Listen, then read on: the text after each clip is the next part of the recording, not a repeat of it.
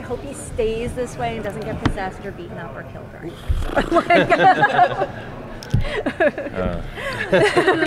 So, it gets bad for him. oh, well, for what we know. I won't tell you so- why, but it's not good. Because he loves the kids so much and he's so invested. Don't try and trick me. He's My bosses such a are here. guy. Listen, I was saying that children are often, victims in horror movies, and basically innocence is often the victim, and be it a beautiful young girl or a young child. But in this, I feel like the victim in this season, this version of innocence is true love, and Andy's true love for his deceased wife and his true love for his children, and it's extraordinarily tragic to me, and it's a bummer, and I although it's also very beautiful, and I love tapping into that, but I was saying it's been a rough couple of weeks actually. I've just been coming home and been kind of depleting, staying in that space for days upon days. How do you let it go then? Like, how do you get decompress? I just buy Rolexes. That'll do it, yeah. That helps, yeah. Glass of wine. I buy hats like Julia Roberts in Pretty Woman. I go hat shopping, swing the hat boxes, feel good about myself. No, I mean, honestly, I was just saying, I have been, the last couple of weeks I've been going home and watching The Office. Oh, that's good. Yeah. Steve Carell's The Office. He makes me so happy. He's just, and I met him very recently, and just at the airport, I ran into him. I found out where his flight was, and then I followed him in an unmarked cargo van with duct tape and trash bags. No, but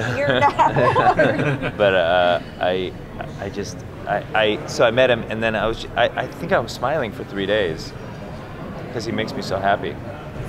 Has this role changed you in any way, or this character changed your thinking about things in any way? Yeah, too early to say. I don't know how it's changed me, but I have been having an enormous time. I've been learning a lot.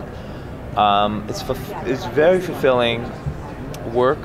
I enjoy the actors, the very strong cast, and I love working with them. And they're very supportive. We really try to help each other with our performances. That's not 100% the case. Cal Penn.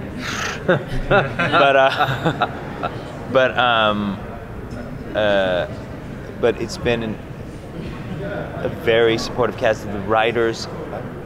Also, Jeremy and Sean, I think, have genuine love for the people that they're writing, and it's really extraordinary, and the material, and so the passion is there.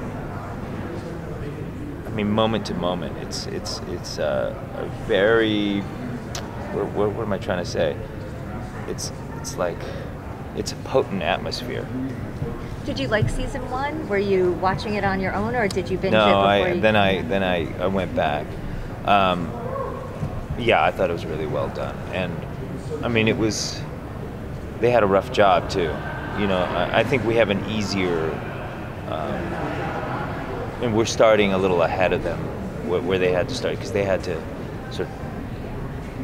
deal with the movie, and the gift that they gave us is that we no longer have to deal with the movie as such, and that we have become our own thing. And that's so. I was happy to join a cast that didn't have to do that.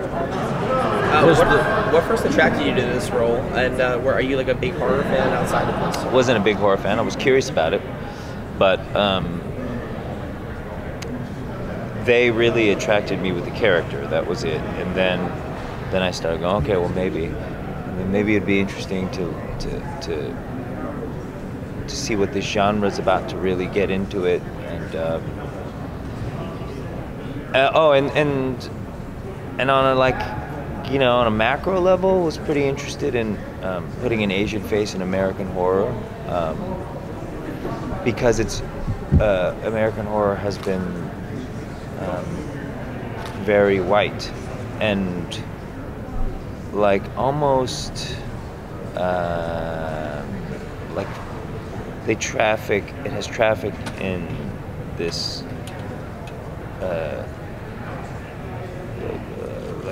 wasp fantasies almost. You know, it's because white picket fences and you know, and those. And so what it says to me is this is America. This is the precious America, and this is what's in peril. And I liked messing with that with my face, you know, and thought it would be interesting, particularly since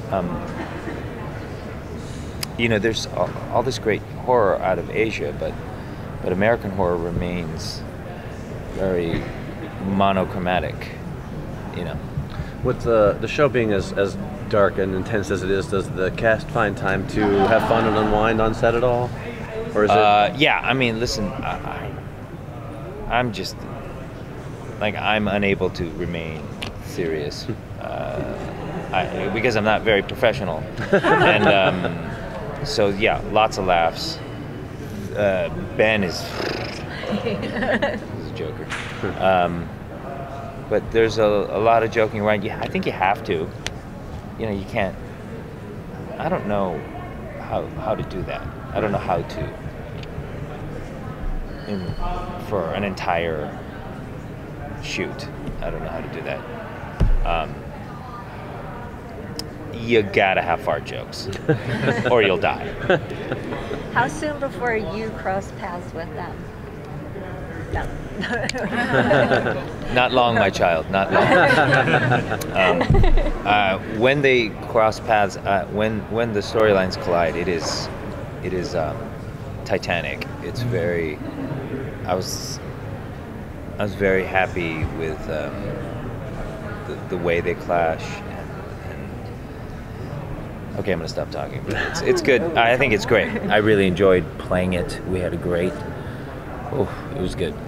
Do you know the full arc of where the story's going to go, or is it your? Yes. Well, you do. I mean, for me, I think, I don't know. Everyone's kind of gathering it as I go, but I was given an idea, and then it's starting to form, and I'm getting more and more information. So now yeah. You've had two big projects with it. You had Star Trek, which was a TV show, became film, and now The Exorcist, which was a big film, has become a TV show. Which has been the most challenging to you? Oh, I don't know. Seems to me everyone's fascinated by the idea of these properties reemerging, and then they can be extra critical with it. So there's pitfalls and rewards either way. What's interesting about doing The Exorcist as a television show is that I think it, you know, these days it's hard to make. I don't know if you could do The Shining again with all that setup, you know, and in a way, TV, a 10-episode run, you can have a lot of setup. And if you were to make The Shining again, I'm not sure if,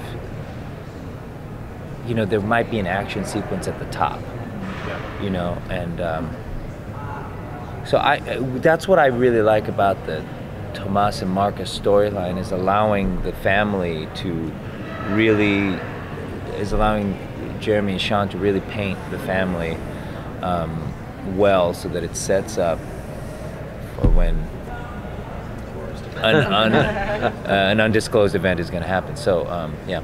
So are you looking at this is just one season for you, or will Marcus and Tomas like pick up good people along the way, like be a team that... You're trying to trick me again.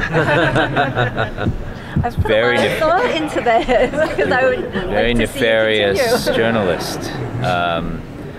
As far as I know, it's the one season. Speaking of Star Trek, have you heard any rumblings at all about another film? I have not heard. I mean, I don't.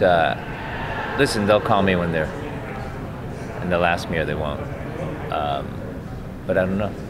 What's it like being here at Comic-Con for you? Because you have so many different fan bases that it's got to be like. I got to go on the floor. I haven't been out there, but it's.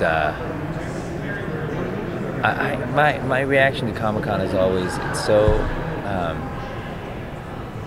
Maybe it's because I wasn't born in this country. It's amazing how people can become fans of something that that was not handed down at all by their parents or their grandparents. Like, so passionate, and you'd think it was.